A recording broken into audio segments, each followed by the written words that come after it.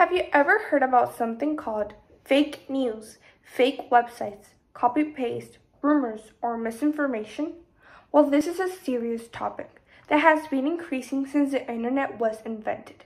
This may seem like a nonsense topic, but over the years, more and more users believe the lies that are spread through the internet. Picture this. You're in class, and the teacher leaves a homework assignment to investigate about orcas and where they are mainly located. Plus, do a presentation. You think this is an easy assignment, so you get home, you do the homework, you don't really read, you just click to the first website that is brought up to you, you copy-paste, and think your homework is done. The next day, you enter class and the teacher asks you to go into the front of the class and start presenting, while you pull up this presentation and begin to read it. Once you start, you quickly realize that everything is wrong. You're not even talking about orcas, you're talking about dolphins. This is just a silly example, but this is more common than you think. And it is a consequence of how we have an information overload in every search engine possible, like Google. Now, let's talk about something I'm sure you know about, something called fake news. Fake news have always existed, which affects society in the way that people are misinformed about certain topics, due to the fact that many people publish certain false content just to make money or in some cases to generate drama in society. Many of the people do not take the time to check if the page they are entering is secure or what if they are reading is true. Fake news are spread thanks to the use of tricks and deceptions so that users read and share them. Every day, we see cases in which people are affected by these type of problems, as we see today with the excess of information and fake information about COVID-19. Many people suggest certain home remedies to avoid this kind of virus, and some even became trends. Another great example is the vaccine. Rumors on the internet circulated that the vaccine had a chip, that it had a live virus, and that the needle was left in your arm, which are obviously not true. In this case, we realize that it is an important issue, and the large number of people believe this type of information is true, and that's where the problem comes. The excess of information on social networks causes people to believe everything they read. Another great example is Wikipedia. Wikipedia is a very common webpage. I know a lot of you heard about it before, which provides us all kinds of information. But the problem with this page is that anyone and everybody can edit the information, either for true or false information.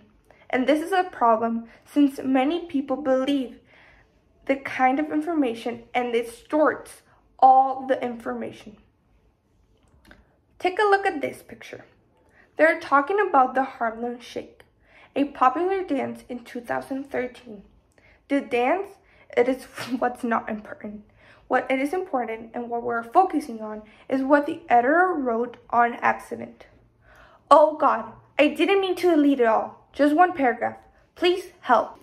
That is why it is important to always be updated with different types of web pages, since it could harm you both in work and in your daily life to read something that is not 100% true. It is also very important to consult reliable sources, since fake news can harm in a terrible way and even make us look ridiculous. That is why it is asked not to consult this page, since other people can edit and not all are experts. And many people are mocking or harming others.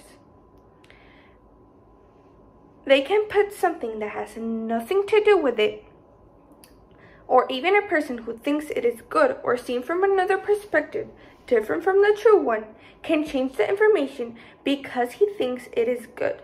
So as a suggestion, do not consult this source since it can be contradictory for everyone. Now, let's talk about an experiment called the tree octopus. The Pacific Northwest tree octopus is an internet hoax created in 1998 by Lao Zapato, a page full of information about this unique species that needs to be saved from extinction. This caused a great confusion in social networks, wondering if it was real or not. But it was completely fake. Everything it said on the page was false. The amount of information they gave you was impressive. At first glance, you believe that it looks like a campaign that wants to save octopuses, and you will ask, why would someone lie about this? They did this on purpose to teach students about digital literacy, to not believe everything you look up on the internet. Teachers showed students this website, they made them investigate it, and the teachers revealed the truth, that the tree octopus was completely fake. Many students did not believe it, and it shows the amount of value that we put on information about the internet.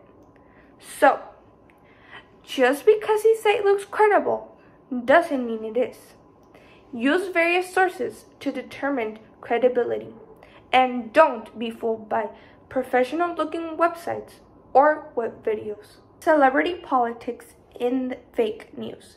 To understand how the phenomenon of celebrity has developed and interacts with politics, and how so-called fake news has become such an important part of this, we need to first understand and how the related phenomenon of social media and the mainstream media have begun to feedback into one another.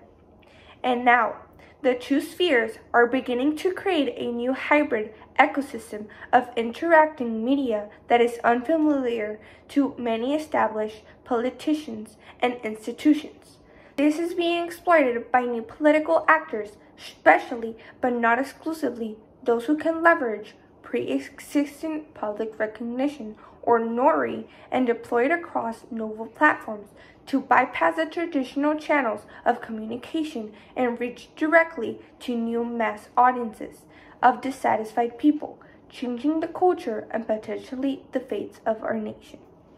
We learned that day by day more people believe in this kind of lies, and it is because as a society we have become, you guessed it, lazy. People in the 21st century don't really read. If they hear or see something in a magazine headline, they don't click to see the article, they just press the headline.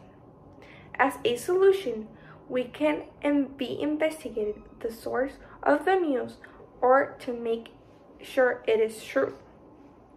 We can do this by searching other websites, the news, or even the newspaper. Another solution is to see news channels to make sure the information is reliable and we are not misinformed. On some occasions, the government through the media tries to distract our attention by giving us fake news so we don't know the true problem in our country. As a solution, we can look for podcasts or news for reliable sources as channels, websites, news channels, radio stations, newspapers, and journalists that are known for telling the truth. We can also talk to our friends and family about this information through them find out what they have read or heard in the news. It is up to us to find radio stations, news channels, even journalists that we know have years of experiences and they want to inform the public about what is really happening and count with evidence. This is the case of situations or events that are happening in the real world and affect us as citizens. And a lot of channels exist that are called in Mexico amarillistas, and all they want is to cause scandals. And they have no evidence of the news they publish. A solution is not to watch or hear information from these sources that usually we can identify or know who they are. So, number 1, have a healthy level of skepticism. Number 2, if you need to investigate, read different sources. Number 3, give preference to organizations or university articles. Number 4, if something you read doesn't make sense, investigate and take those extra few minutes. And number 5, don't be lazy and read. Thank you.